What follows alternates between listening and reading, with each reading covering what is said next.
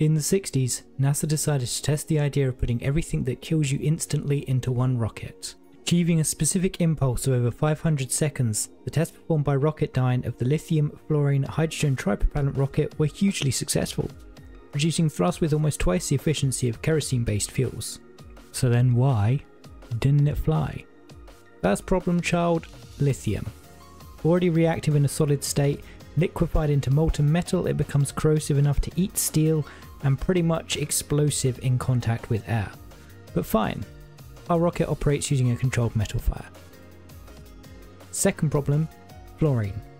Fluorine wants that electron so bad it will oxidize oxygen. It will steal electrons from elements in its own group. It will set fire to a brick at room temperature.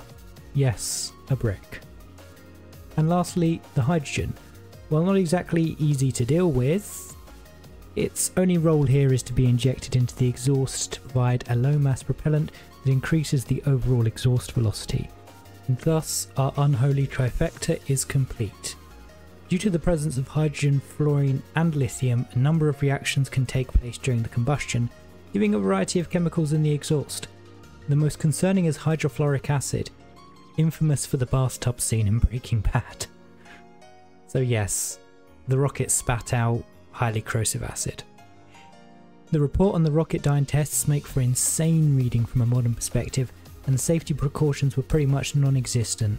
They had a 15-gallon tank of fluorine as part of their test rig, so this wasn't a small operation, and the report frequently mentions lithium leaks. Some reports suggest that leftover fuel was disposed of by taking it out of the back of their test facility, standing a safe distance back and shooting it till it exploded. God bless America. On a serious note, a report from EPA notes that there wasn't even a record of what was disposed of in the burn pit, making it a pretty serious ecological hazard. Luckily, the systems required to utilise these fuels were considered too complex, and NASA ultimately dropped the idea of the rocket full of everything that kills you instantly. Perhaps it was never seriously considered from the beginning, but NASA have a fail fast mentality. You try and test every single possible idea, even the crazy ones, until you're left with something able to go to the moon.